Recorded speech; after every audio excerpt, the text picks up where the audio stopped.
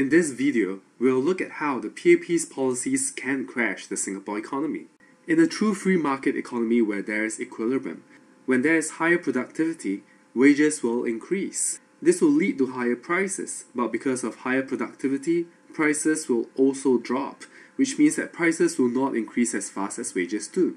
Purchasing power will also increase because of higher wages. You will get an economy that is in equilibrium and which will flow by itself. And companies will be able to charge a price that consumers will be willing to spend and earn profits. Well, but of course, a free market economy in reality doesn't happen, but we should at least expect that the government doesn't over-regulate the market. Now, what is worse is if the government directly intervenes in the economy so as to earn profits. And this is where the PAP comes in because it is interested in the business of making profits. So what the PAP has done is it has owned businesses so that it can increase prices and increase profits for itself. Indeed, if you look at the Temasek Holdings, the Temasek Holdings also own financial services in Singapore, such as DBS.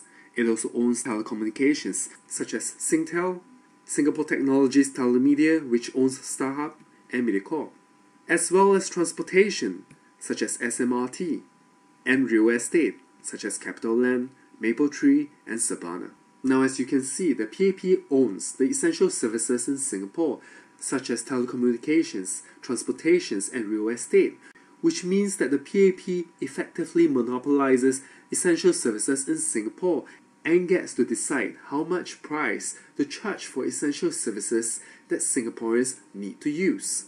As such, it is easy for the PAP to increase prices at their whims and fancies. For example, for the subscription for the FIFA World Cup, prices have increased 600% since 2006. Previously, it was even free. Now, if you compare Singapore with the other countries, Singaporeans have to pay more than $100 to watch the FIFA World Cup. Whereas, even in Japan, South Korea, and Australia, it is free. And in the other developing countries, it is free as well. Only Hong Kong and Malaysia charges subscription for the FIFA World Cup, and even then it is less than half of what Singapore charges. Well, so what does this all mean for Singtel? Now, if you look at Singtel's profits before 2003, it would average below $2 billion. However, from 2004 onwards, the profits shot up all the way to nearly $5 billion, and has maintained at that high level ever since. Now note that Singtel is only one example of the companies that the PAP owns. As we have said, the PAP owns essential services in Singapore such as telecommunications, transport, public utilities, real estate, among others. So what this means is that the PAP gets to decide how much prices to charge. Well, there's really no one to stop them, is there? Well, you can choose not to travel on the SBS Transit or SMRT, but the PAP has made it no other choice for you, because they have taken the other transport operators out of the system. Similarly, you can choose not to use Singtel, StarHub, or M1, but who else can you use if you want to communicate with other people? So because of the PAP's direct intervention in the economy, because of their fixation on increasing prices so that they can increase profits, what this means is that the equilibrium cycle is disrupted. Because of the higher prices, purchasing power falls. Because of the lower purchasing power, this affects productivity, which affects wages, and which affects Singaporeans' ability to consume. Because of the PAP's fixation on prices, it has created an uneven economy. Now, the PAP's fixation on profits doesn't rely only on them owning businesses. What the PAP has done is to also increase rents so as to increase profits. And how they have done it is to own real estate companies which increase these rents, and the profits thus gets channeled back to the PAP. And again, what is the net effect of this? The wages of Singaporeans get depressed.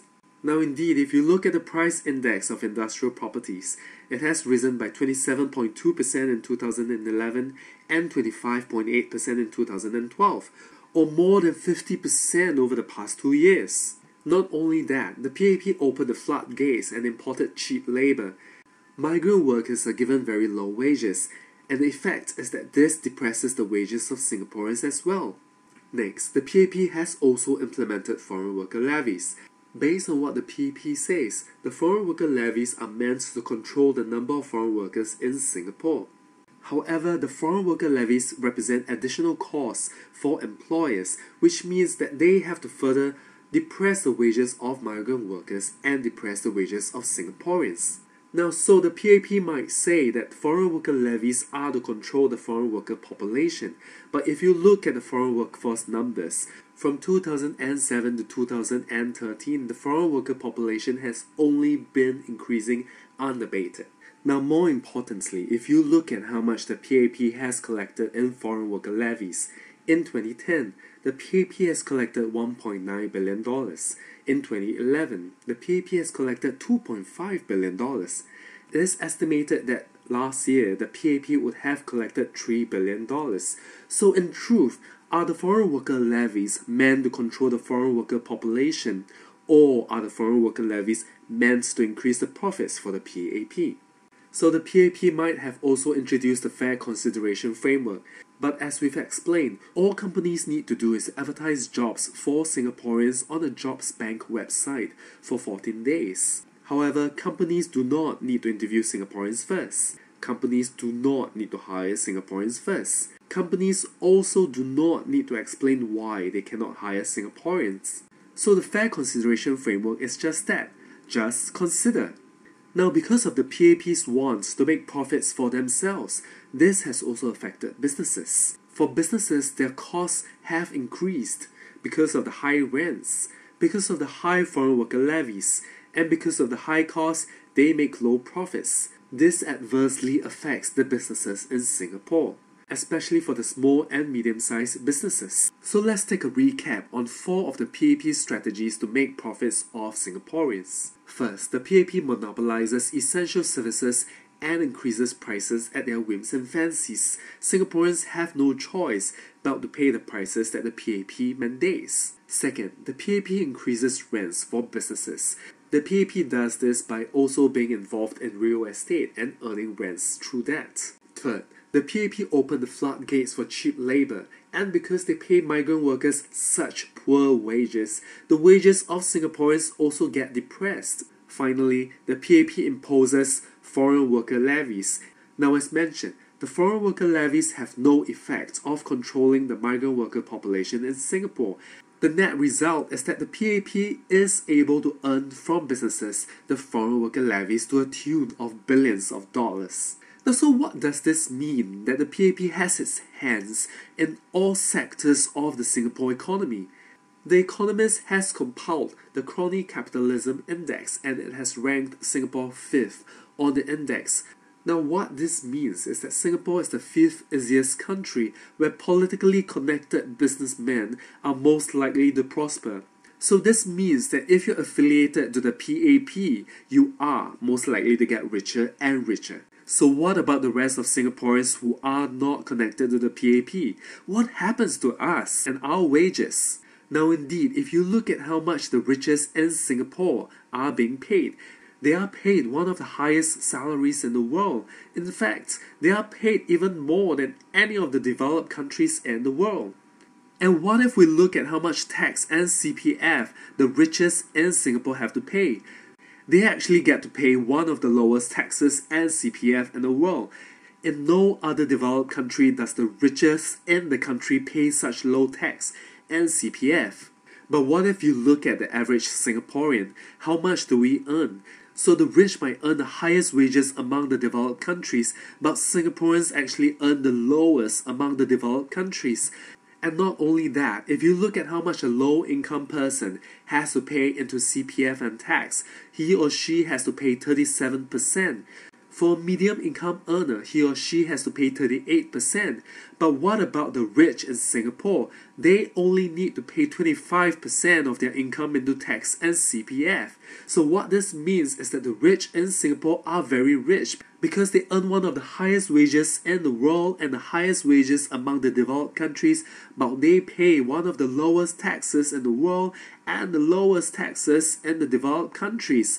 Whereas for the rest of us Singaporeans, we earn the lowest wages among the developed countries and we pay even higher taxes and CPF than the rich. And it is no wonder why Singapore has now been ranked the most expensive place to live in the world. Because the rich are able to afford the high cost of living, they have pushed up the prices in Singapore, but for the rest of us Singaporeans who are still earning low wages, our purchasing power is cut down because of the increasing prices in Singapore. Now, so much so that when middle-income Singaporeans are asked, do we have enough money to buy what we need? 2/3 of us say we do. But if we need more money to buy what we want, 2/3 of Singaporeans are unable to afford anything else outside our basic needs. So what this means is that even for middle-income Singaporeans, we are only able to afford the basic necessities in life. It has gotten so bad that when compared to the rest of the world, 48% of Singaporeans have to switch to shopping at more discount and dollar stores. Now, this is the highest percentage as compared to any other country in the world. Now, but that's not all. If we look at the poorest 30% in Singapore, the poorest 30% are forced to spend 105% to 151% of their income because they simply do not earn enough and they have to go into a debt of 5% to 51%. Now, so indeed, since 1974, the rich in Singapore has only gotten richer and richer.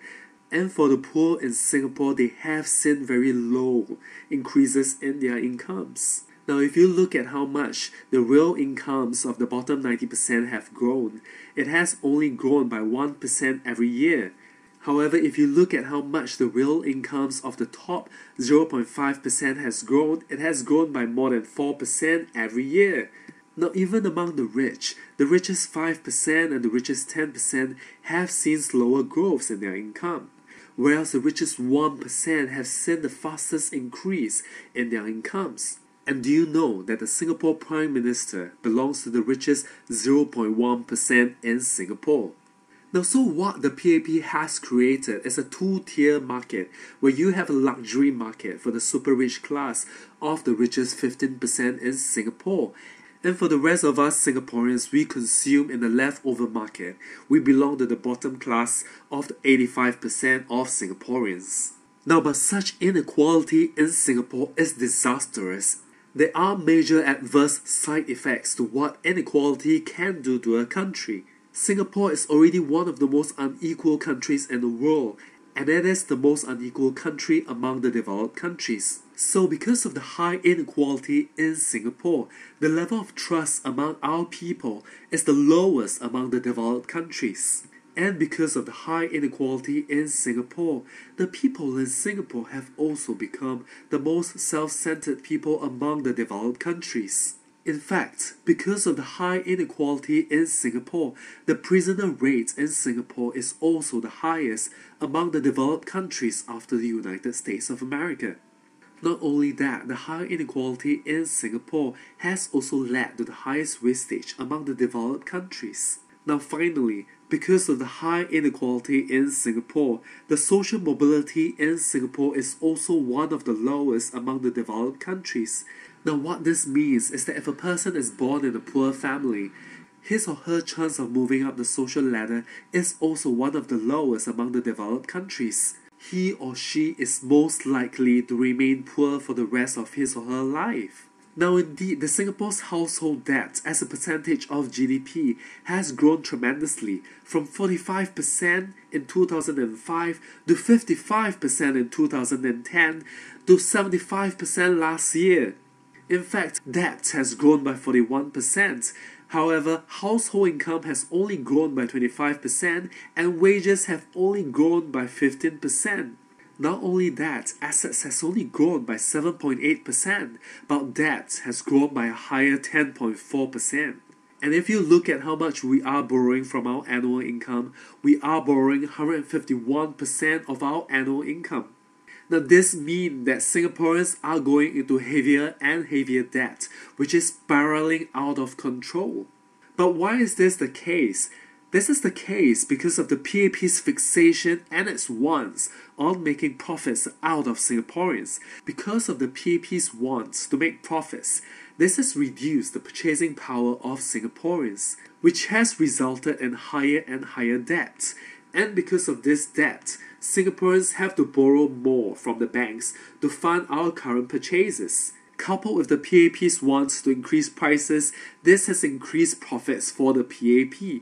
But what of Singaporeans? Our purchasing power has decreased, our debts have increased.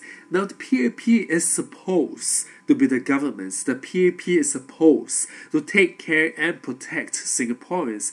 The PAP is not supposed to make profits and cut us down.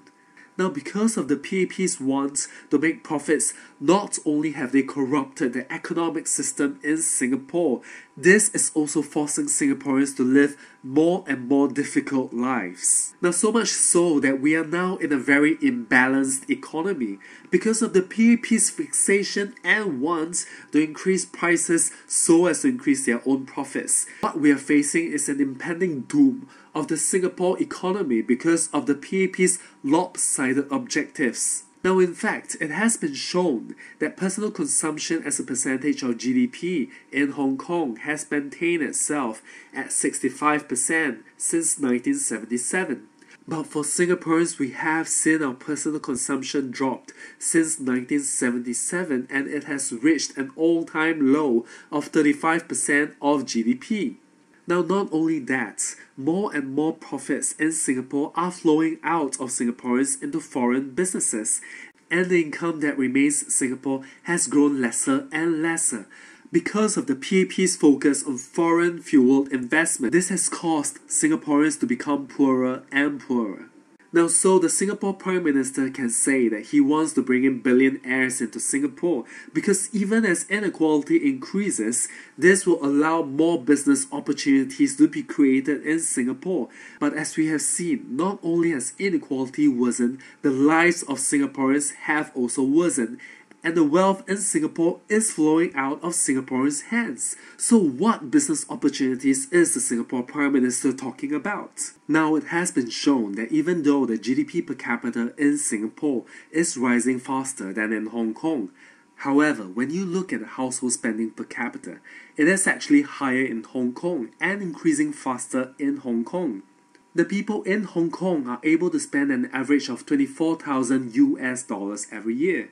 However, in Singapore, not only is our household spending per capita lower, it has also been increasing at a slower rate. Singaporeans are only able to spend $16,000 in 2012. In fact, in 2003, the people in Hong Kong are better off than Singaporeans by 20%. However, by 2012, it has grown to 50%. The people in Hong Kong are better off than Singaporeans by 50%. Even though Singapore's GDP per capita is actually higher than Hong Kong. Now, what this really means is that the lower purchasing power in Singapore has resulted in lower spending. And what does this mean in the long term for Singapore? Lower economic growth. Well, so all might not be lost because the PAP has solutions, right? The PAP has introduced the productivity and innovation credits. The PAP has introduced the wage credit scheme. The PAP has also introduced corporate income tax rebates. However, have these schemes worked? Mr. Leong Zi-Hian has analysed that last year, the productivity has actually dropped in Singapore, which means that the productivity and innovation credit does not work.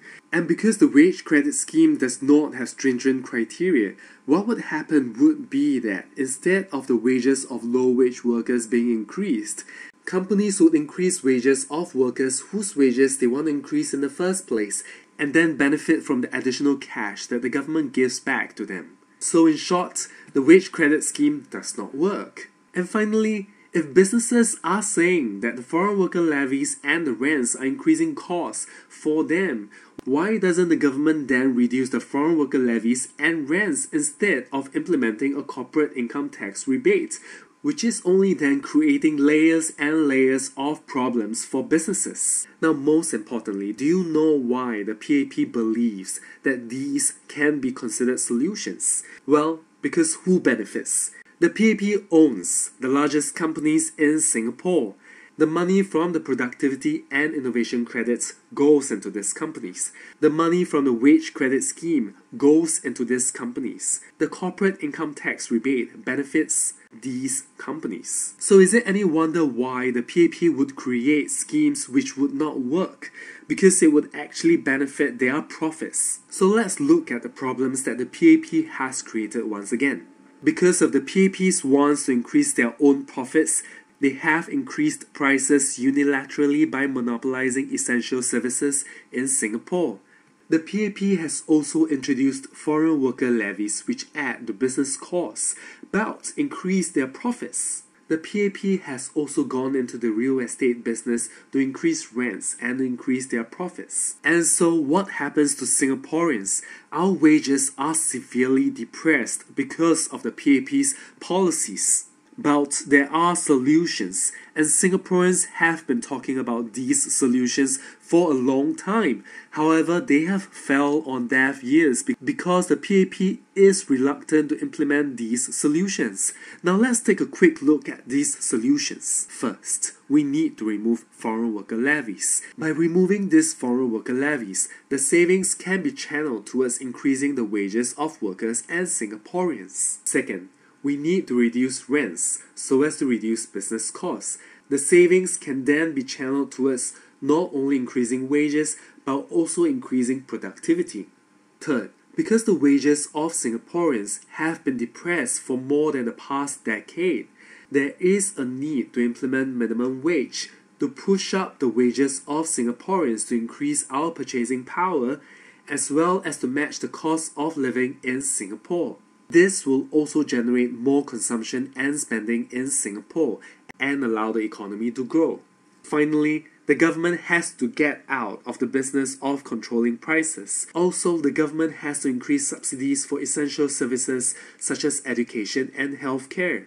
The prices of essential services such as these have spiraled out of control in Singapore, and there's a need for the government to step in to ensure that Singaporeans are able to access and afford these essential services. Now the question is, why would the PAP not want to introduce these solutions even though they are so obvious and logical? Well, because the PAP won't be able to earn. You see, these solutions that Singaporeans have been talking about for the longest time have direct benefits for Singaporeans, and that is why the PAP is reluctant. If we remove foreign worker levies, the cost savings can be channeled towards increasing the wages of workers. If we reduce rents, this will reduce business costs. If we implement minimum wage, this will ensure that Singaporeans will have enough to use. If we reduce control over prices and increase subsidies, this will benefit Singaporeans and allow Singaporeans to have a better standard of living.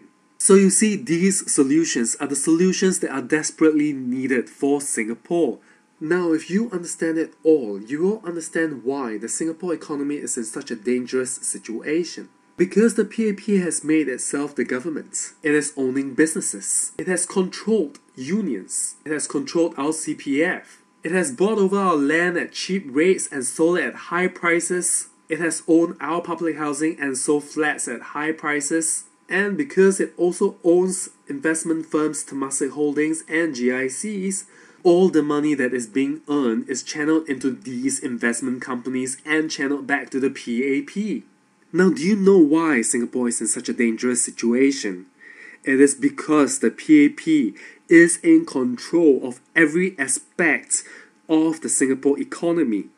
Fellow Singaporeans, the Singapore economy is in danger. Because the PAP monopolizes essential services in Singapore, the PAP increases the prices of these essential services which we have to pay. The PAP is not interested in minimum wage. The PAP is not interested in allowing Singaporeans to receive higher salaries. Why? This is because this will cut down on the PAP's profits. Yet at the same time, the richest people in Singapore earn the highest salaries among the developed countries, and Singaporeans earn the lowest wages among the developed countries. Yet the rich in Singapore pay lower taxes and CPF than the rest of us Singaporeans. These mean that Singapore has become a very unequal society. The effects of this is that because of the inequality in Singapore, there is less trust, more self-centeredness, and it is more difficult for the poor to move up the social ladder. Now, Singaporeans, we have to think very carefully. Do we still want the PAP to be in government when they are operating like a business? Now, if the PAP wants to operate like a business, it should get out of government and set up its own company. It should not hijack the Singapore government for its own purpose. The people's lives, Singaporeans' lives are at stake because of the PAP. The lives of Singaporeans are getting more and more difficult. We cannot let this continue. We have to stand up and we have to fight back. The PAP cannot be allowed to hijack our government and to turn Singapore upside down. On 3rd of May, we will be holding a protest to demand for the rights of Singaporeans to fair wages and rightful employment. Singaporeans, we can no longer take this sitting down. Singapore is our country. Singapore is our home. We need to stand up and we need to protect our home, our lives, our children's and their children. This 3rd of May, come join us at the protest and demand for the rights of Singaporeans to live in our country on our own terms.